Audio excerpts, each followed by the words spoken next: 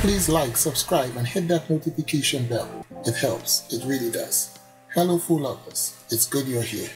Don Wang, more famously known as Wang Tao or Southern Fist, was born in 1950 in Taiwan. He is a film and television actor and producer known for his work in The Secret Rivals and Hot, the Cool and the Vicious, 1976, and Along Comes the Tiger, 1977, which was distributed through his production company. At the age of 15, Wang's father took him to Italy. This is where he began his training in Taekwondo. As time went on, he would earn his black belt and began to take part in martial art tournaments with great success. One day, Wang was given a choice by his father of either going to Germany or America to further his education. He liked the idea of living in America, so he chose to go there. In America, he continued his education, going to high school for 3 years, but he did not complete his studies. He maintained his Taekwondo training and soon started competing at tournaments. It was at one of these contests where he finished in first place that he was noticed by movie scouts for the Golden Harvest studio. He was soon approached by Golden Harvest top director Lo Wei, who offered him a 3-year movie deal. At first, his parents were not excited by the idea, as they wanted him to complete his schooling. He would, however, convince them with the assurance that if by the end of the 3 years he was not successful in the movie industry, he would return to school and complete his studies. They would agree to his term. Upon signing the contract with Golden Harvest, Wang was given a brief role in the movie Chinatown Capers in 1974. Shortly after, he would be given a lead role opposite Chuck Norris in the movie Slaughter in San Francisco, aka Yellow-Faced Tiger. The movie would do badly at the box office.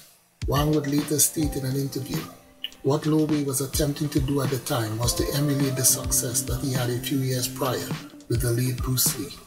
In essence, he tried to make Wang into the next Bruce Lee. The failure of the movie was placed squarely on Wang's shoulder, and he was let out of his contract.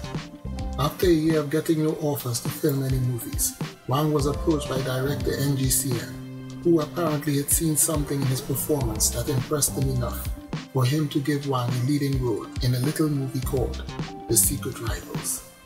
Wang would then go to Korea to film the movie that was also co-starring 2 other unknown actors, John Liu, whose only other acting experience was a non-speaking role in one other movie, and Hwang Jang-lee, who had more experience but mainly in low-budget Korean productions. When the movie was first released in 1976, not only did it change the landscape of martial arts cinema, it also made instant stars out of all its main players, both in front and behind the camera. With the huge success of the Secret Rivals movie, NGCN approached his main cast with a proposal for a sequel. Everyone would agree to return with the exception of Wang. In later years, he would attribute his refusal to return to the movie as a lack of communication between him and NGCN. Instead, he would star in the classic movie The Hot, the Cool and the Vicious with director Lee So-nam and co-starring Tan Ta-O-Liang. In later years, he cited his decision to not star in Secret Rivals Part 2 as the main reason his career stalled in the Hong Kong film industry. Wang would go on to star in many more independently made kung fu classics, mainly for Taiwanese producers, films such as 10 Brothers of Shaolin and Eagle's Claw, 1977, Challenge of Death and Fatal Needles, Fatal Fist, 1978, and Dead Duel of Kung Fu, 1979, just to name a few. After his experience with Golden Harvest at the beginning of his career, Wang seemed to steer clear of major film companies.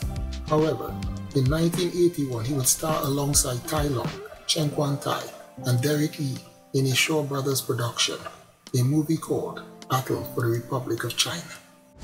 In the mid-80s, the Kung Fu movies era was coming to an end, and although Wang would continue to work on movies, he would begin to transition into television work. The last Kung Fu movie role he would be seen in is Donnie Yen's debut film, Drunken Tai Chi, in 1984. Beginning in 1999 up to present time, Wang would mainly be seen in television series, mainly for Thai television.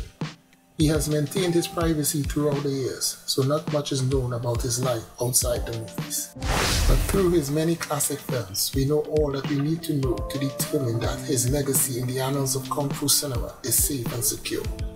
To Don Wang Tao we say, thanks for the memories. If you have enjoyed this video, please like, subscribe, and hit the notification bell, and feel free to leave a comment. Thank you, and may the food be with you.